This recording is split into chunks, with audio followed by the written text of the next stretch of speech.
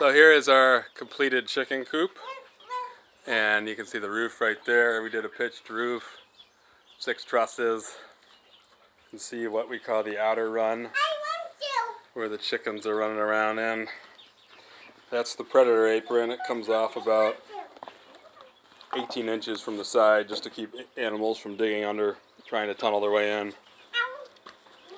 The weights are there until I get to stake it. This right here is the nesting box where hopefully they will start laying eggs in a few months.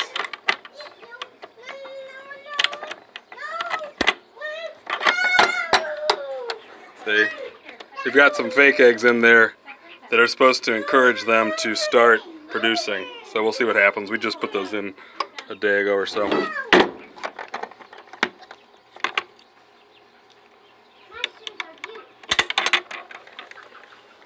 There's the back. Where that board is, I was going to put a window, but I decided against it, so that was just my template to cut the window, so I'm going to take it down. So it's going to be a while before we can paint this because it's pressure treated wood. We have to let it get exposed to the weather for about a year or so.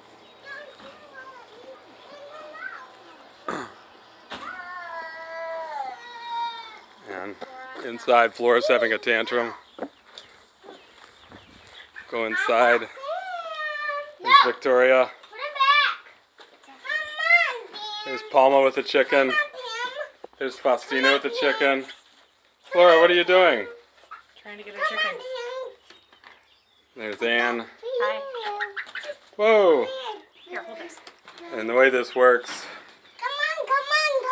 at night I take the ladder down and I actually close that up for security purposes. Flora's going crazy because the chickens aren't coming to her, but there's one right there. Here you go, Flora. My princess is not a Those are their roosting bars. Like, sometimes they'll sleep on them, sometimes they go up in the rafters. So, that's pretty much it. Come on. Fun for the whole family. Yeah. You got it. Get it, Flora? Yeah. All right. You never even held a chicken. And that's our chicken coop.